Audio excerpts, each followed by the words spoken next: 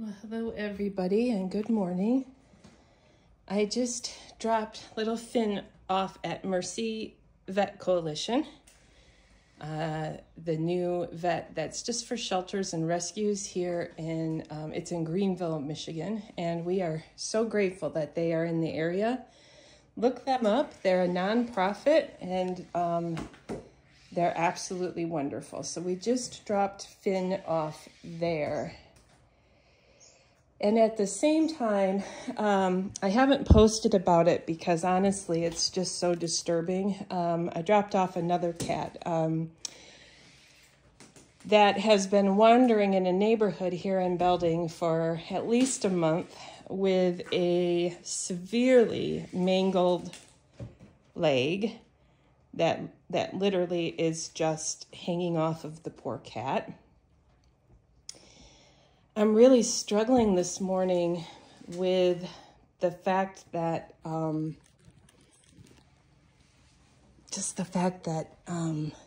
people have to be seeing these cats. These are packed neighborhoods full of houses, and I just don't understand. I'm struggling. I don't understand why people don't reach out sooner. On the one cat, we have had a lady that was in contact with us, but I think I'm just talking about the whole neighborhood of people. I'm not trying to start a battle here, but it's so disturbing to me that people can see an animal this wounded. I mean, I'm not even going to show you the video that I have of this cat. It's so disturbing, and my guess is that she's going to have to be put down. We've actually been trying to catch her for a couple of days now, and it was actually Jade from Hope's Haven Rescue. I messaged Jade and said, hey, can you help me at all? I can't seem to get this cat. And Jade came through like a literal superhero yesterday and got the cat. I've passed some donations on to Jade and her rescue, which is Hope's Haven Rescue. She's inches away from becoming a nonprofit herself, and she swooped in and saved the day. And she also took 3 very spicy little orange babies off the property. And that's the other thing, as I was going around trying to catch this injured cat, oh my God, just so many cats, at least I'd say 30. And this is a separate colony from the one that we're trying to get under control on J Street. So if you are on our list, as some of you have been with colonies, if you're on our colony list, some of you have been on that list for over a year, and this is why it's just overwhelming. There's so many, and then what stops us in our tracks is kitten season.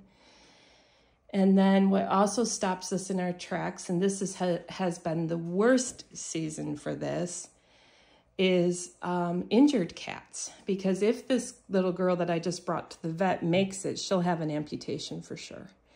If she makes it. It's infected. She's gone, I think she's gone too long. And it's just, I'm so frustrated. I do understand that people call the rescues and the rescues say, we're full, we can't take on anymore. I do understand that frustration.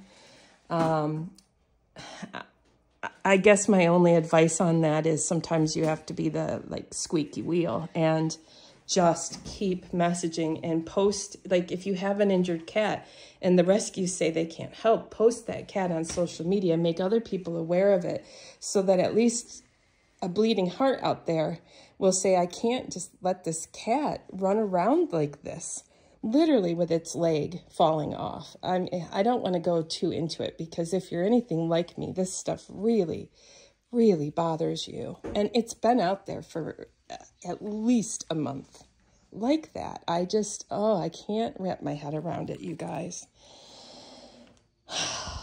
And, you know, I've had people say to me, like, are you sure you want to start this business because won't you run out of cats? Like, won't you eventually run out of cats? And I just like, oh my God, people really have no idea how bad, how absolutely terrible the overcrowding situation is. I mean, I read a statistic the other day. It's something like maybe 3 out of every 10 cat that's born gets into a home.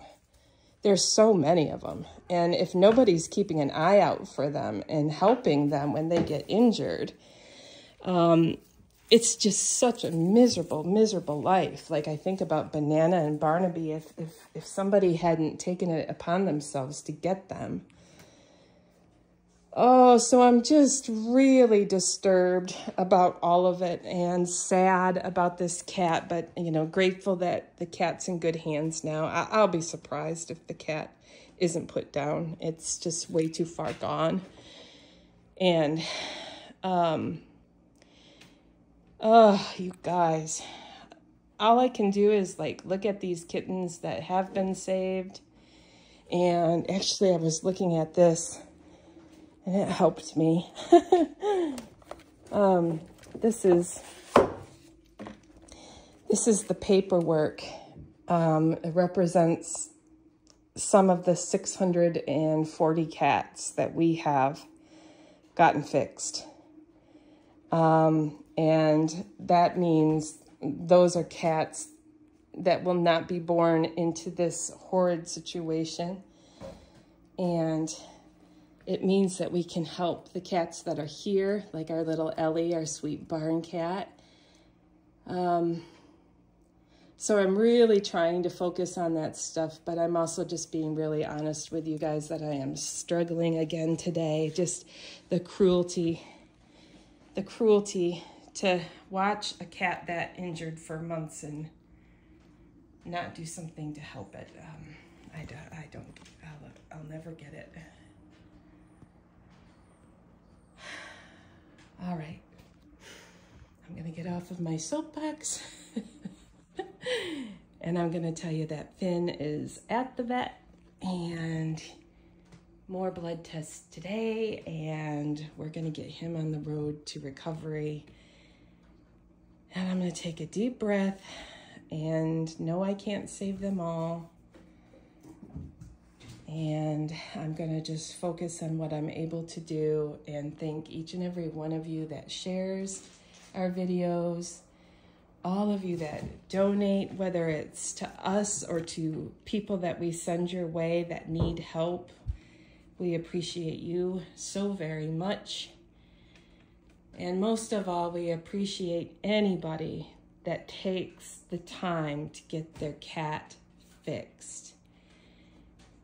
And please remember that if you don't have a car, or you don't have money, or you don't have the time, whatever it is, please reach out to me, reach out to Jade at Hope's Haven Rescue. We will help you. We'll come pick up the cat. We'll take the cat. We'll pay for it. We'll bring the cat back. We're begging you. Please get your cats fixed. As adorable as these little kittens are, the more kittens that are born, the more we have adult cats out there with their legs literally falling off.